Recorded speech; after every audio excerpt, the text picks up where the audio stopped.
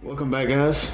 We gonna be reviewing over Kentucky and Illinois State. Thank God we won. Shit, had to make up my day after yesterday after Kentucky and Clemson lost. I was pissed, but I'm glad Kentucky basketball came out with a win. Made my day pretty much better. But enough talking, let's get into it. Which I have done watch this game, but I'm just gonna give my review on it.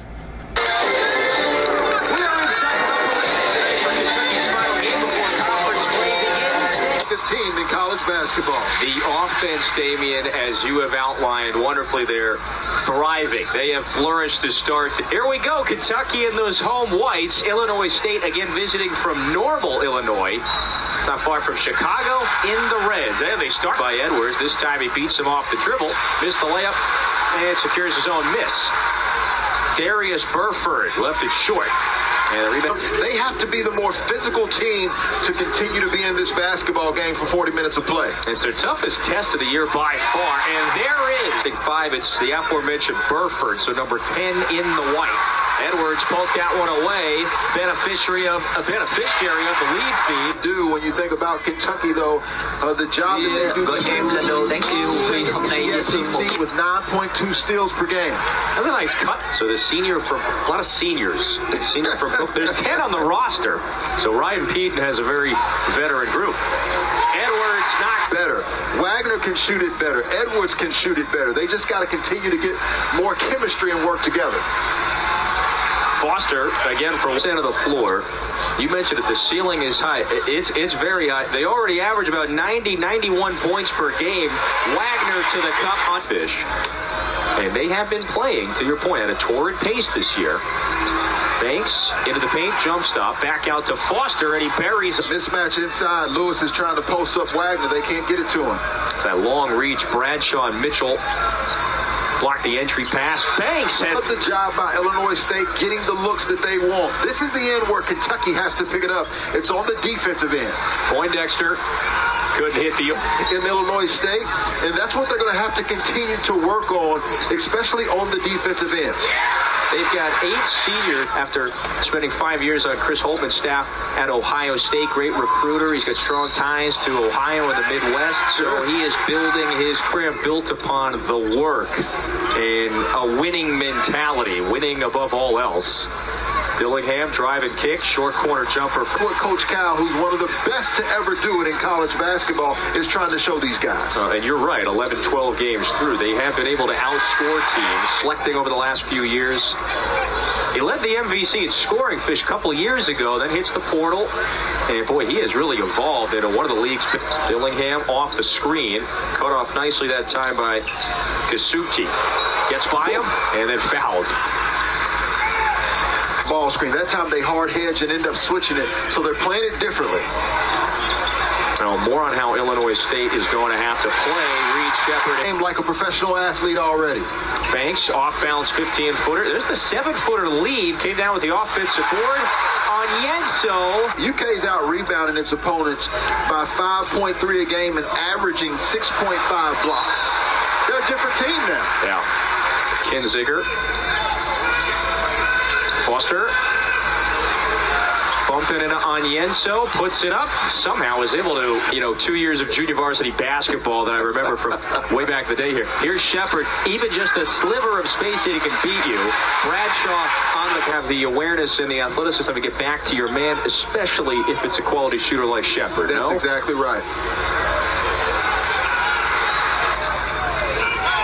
Again, Kentucky as a team shooting 41% from beyond the arc. Bradshaw tried to point lead. Then watch Kentucky go on a 9-0 run. So the Wildcats are up 5. Foster, very aggressive underneath. He's going back to the free throw. Certainly has the weight advantage. Good pass. Dillingham out to Shepherd. It was Kinziger who closed him out. There's a foul before the shot. It was Lewis who let it go.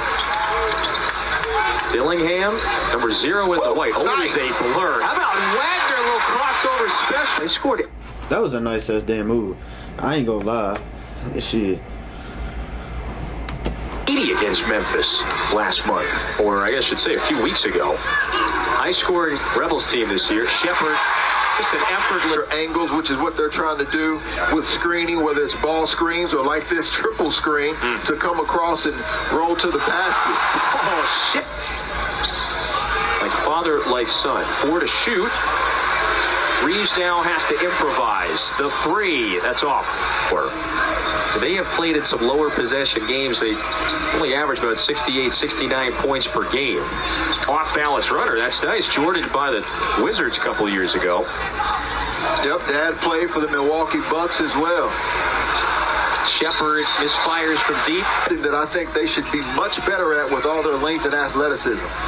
Mitchell, the vet, into the paint.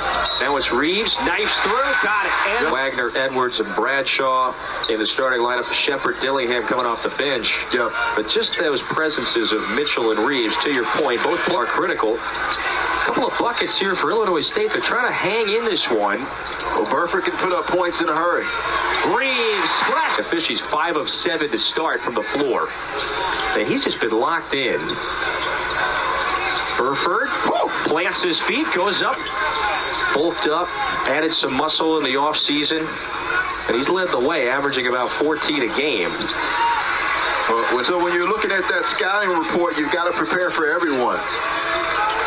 6 to shoot. Davis wants another, and that 3. And Kentucky resets. Mitchell's asking for the basketball on the block. He's got Poindexter on him. Kicks out to an open Edwards. No.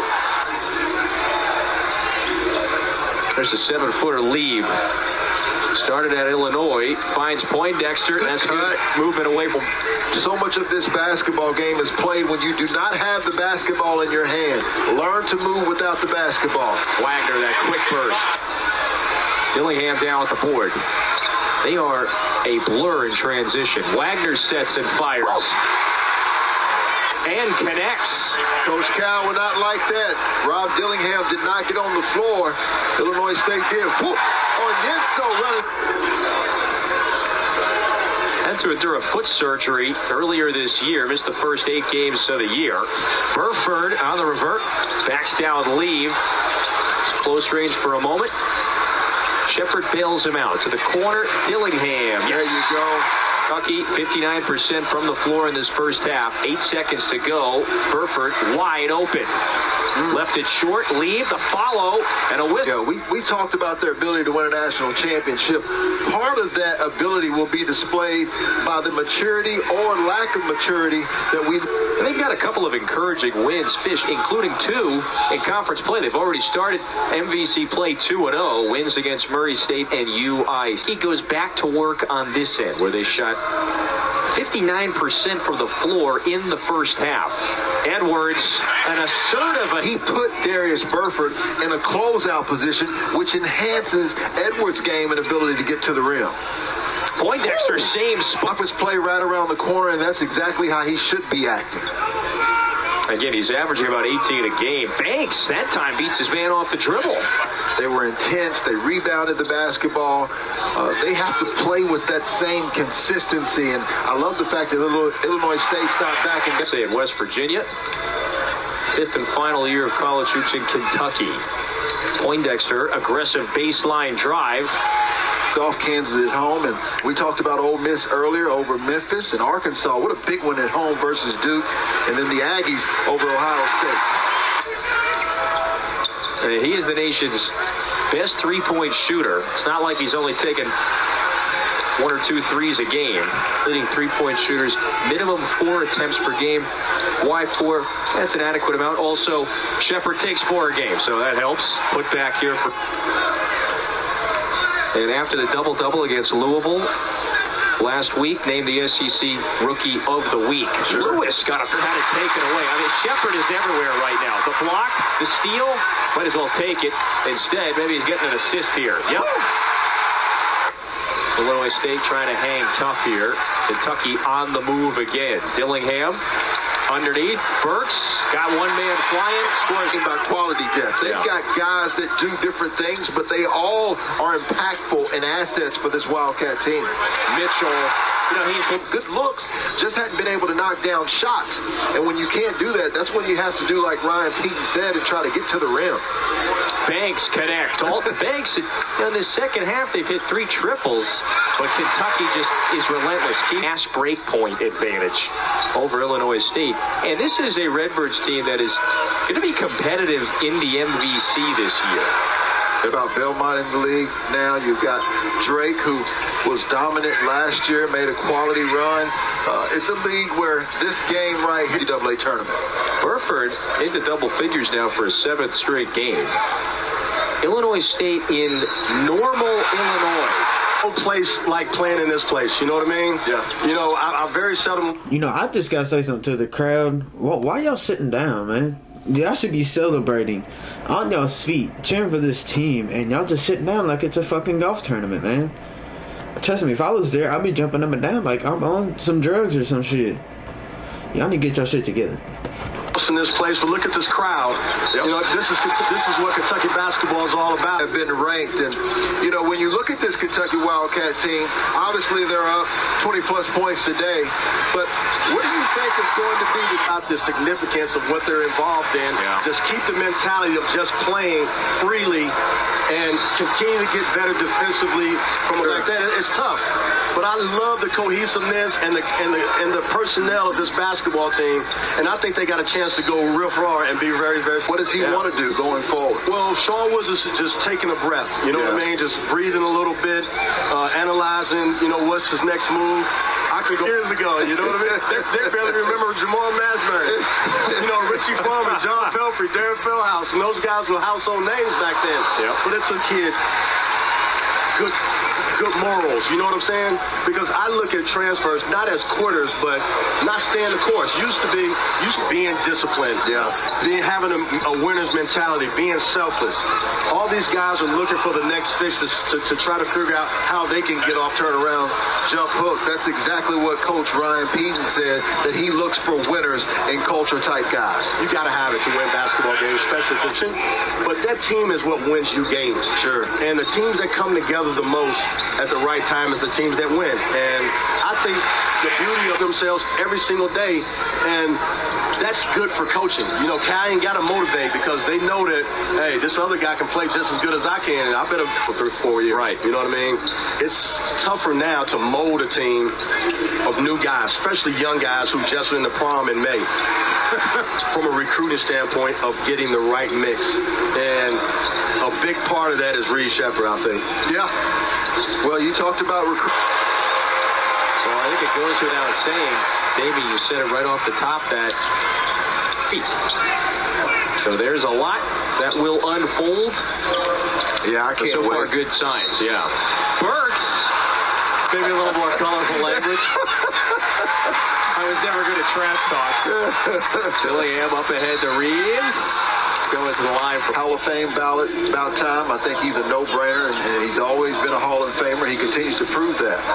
It's a deep post catch that time by Falk. To defend for 40 minutes, and Coach Ryan Peaton will love the way that his team attacked the glass. They just haven't made enough shots throughout the night. Yeah, Rick's on the glass. They're actually 20. They have a 21-6 offensive rebound advantage. Now it's hard to get offensive rebounds. And he is just a bona fide scorer and shooter. This Pass. Onyenso sends it back.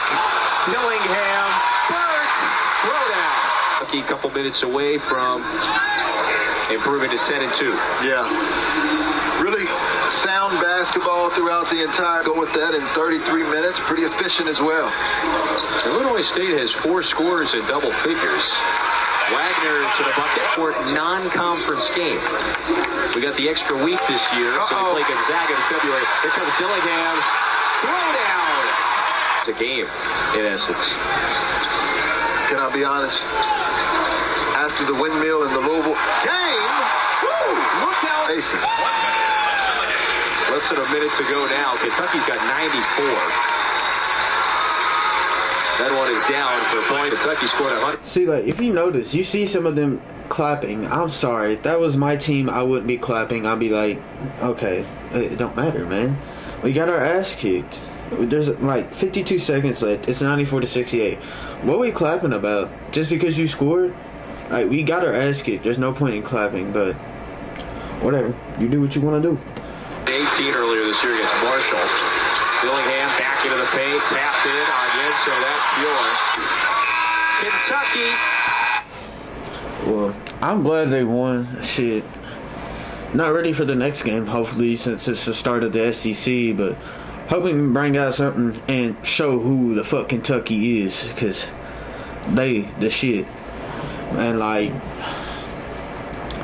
hopefully we beat Florida's ass, because I can't stand Florida, man. Especially all this fucking shit is fucking stupid. So I hope we kick Gators' ass. But I'll see you on the next video. Don't forget to like and subscribe. I'm out.